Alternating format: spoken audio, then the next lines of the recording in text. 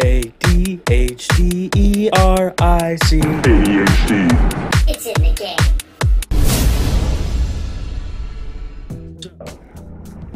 Let's go ahead and it doesn't matter which order you open them in. I'm gonna go ahead and open Puzzle Quest first. 2020. All right.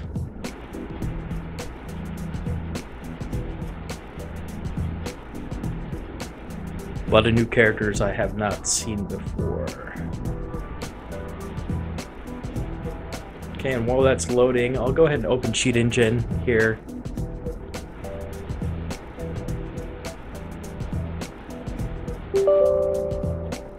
Yes. There we go.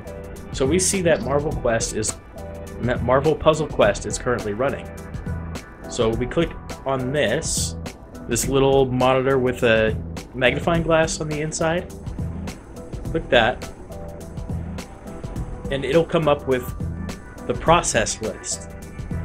Now, it should, if you're running a game off of Steam, it'll show up in applications. Like, Puzzle Quest is right there, right? But if you're running a game on Windows Store, I've found you might have to find it in the processes.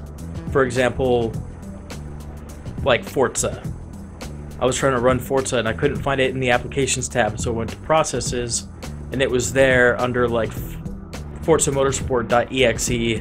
Didn't have an icon or anything specific to it. It was just as a Windows process. So that's how I did that.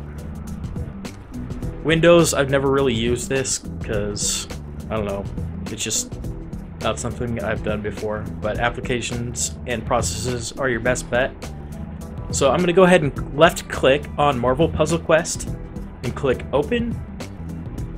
I have a table that I saved there before. I'm not going to use it. No. Okay. So let's go ahead and continue.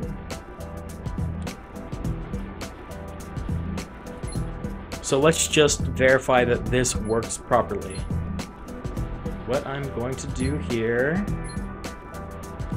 So as you see, I have previously gotten 7,056 cards that I still need to claim, right? So this is how I'm going to verify that the process is attached. I'm going to search 4 bytes, which is generally the most common value. 70056. Go first scan. Okay, and then I'm going to redeem one here. It should have gone down to 7055.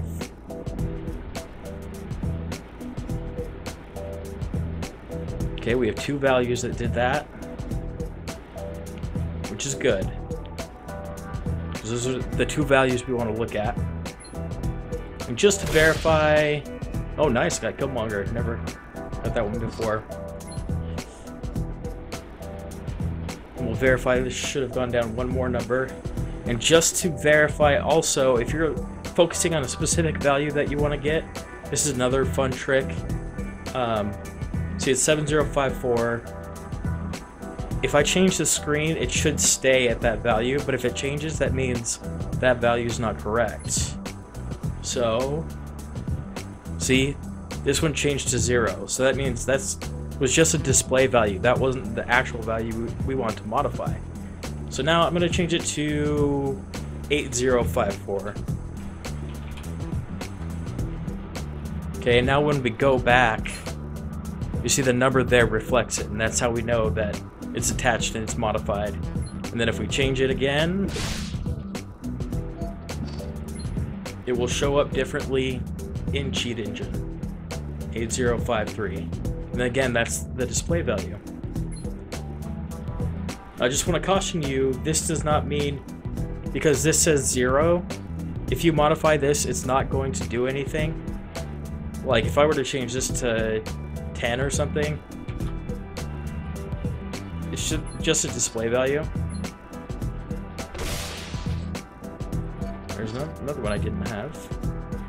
See, it doesn't do anything, it's still the same. So changing that value won't really do anything for you.